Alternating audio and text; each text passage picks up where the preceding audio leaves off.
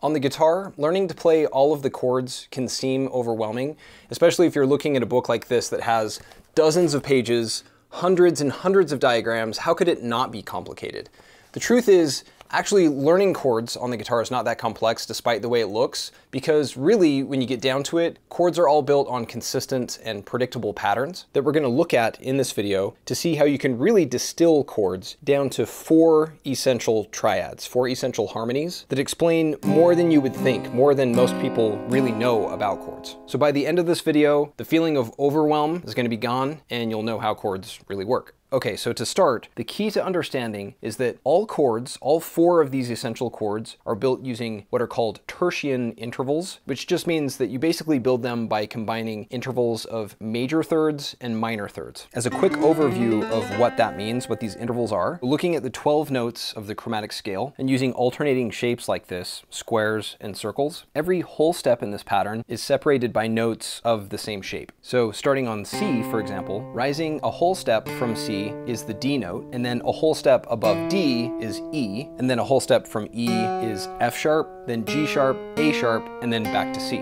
All of these notes, spaced a whole step apart, are squares. Or looking at the other set of whole steps, all of the circles, starting on C sharp, for example, a whole step away from that is D sharp, and then F, G, A, B, and back to C sharp. So when I say that chords are built from tertian intervals, or intervals of major thirds and minor thirds, in this pattern in the chromatic scale, a major third separates any notes that are 2 whole steps apart, moving in a clockwise direction. So looking at C, for example, the note 2 whole steps above C is E. So E is the interval of a major third above C. And a minor third is an interval of a whole step and a half step, or 1.5 steps. So looking at C again as the starting point, the minor third, moving in a clockwise direction, is E flat in this case. It's 1.5 steps above C. And using these 2 types of tertian intervals, tertian just means 3, either a major third like these 4 triangles of major third intervals, or a minor third like these 3 squares of minor thirds. Using these 2 types of intervals, we can create a variety of chords. For example, take the major chord, like the simple C major, and we play it by combining 3 notes, C,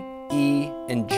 This chord chart here shows how to actually play the chord on the fretboard. So the numbers represent the different fingers you use to actually play the chord, while the intervals in this diagram show the underlying theory, the actual structure of this chord within what's called pitch space. It's more of a theoretical view. It shows the underlying music theory of this pattern. And you can see how this major chord includes a major third interval from C to E and a minor third interval from E to G. And together, notes C, E, and G sound nice as a C major chord. Also known as the C major triad. Triad just means it has 3 notes, so it's a tertian triad. A 3-note chord made from intervals of major thirds and or minor thirds. In music theory, the number 3 is really important, as you can see in the term tertian triad. All right, so that's the first of the 4 chords. It's really not complicated. It's the major triad built from tertian intervals.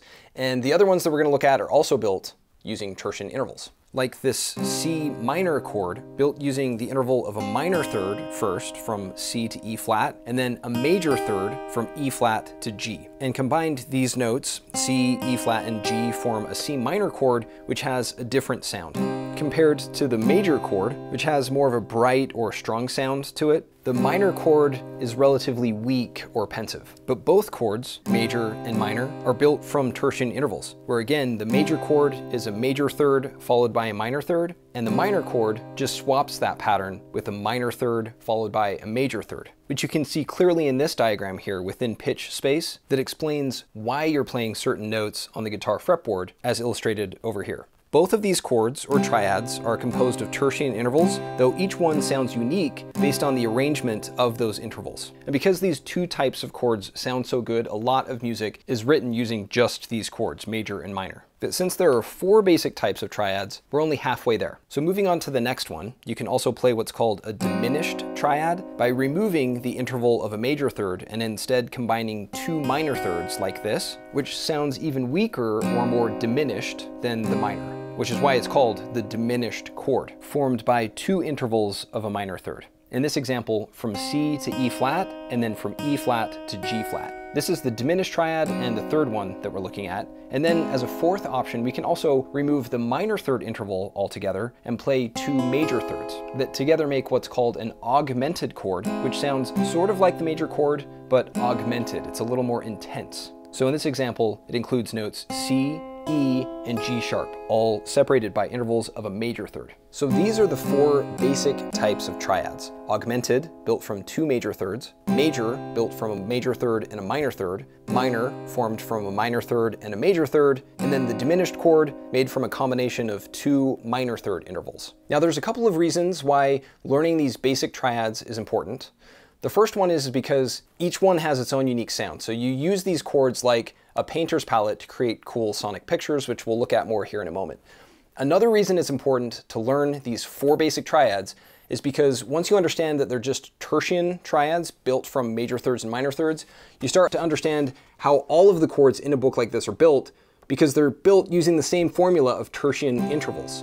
So seventh chords, ninth chords, all of the extended chords are just adding more and more major and minor third intervals to create more complex sounding chords, but it's the same formula at its root. All chords are basically founded on these four basic types of triads: major, minor, diminished, and augmented. And what's awesome is that even though we've been using C as the example, where these four chords are played using the C note as the root, you can play all four of these triads in every key, because the same interval patterns of major thirds and minor thirds are used, where each of the 12 notes in music can be the root note of a chord. So just like that, our four essential chord types turn into 48 unique chords, because 4 chord types times 12 keys equals 48 chords. 12 major, 12 minor, 12 diminished, and 12 augmented, where these 36 chords in particular make up the most commonly used harmonies in music and the various modes that most songwriters use, as I explained in other videos, where the major chords in this diagram form a ring at the center, and around that are the minor chords, where each is aligned with its relative major, and then around that is a ring of diminished chords, where each is aligned with its respective tonic of a key. Though augmented chords are also used in a lot of songs, like those based on the harmonic minor scale, so we can also add those here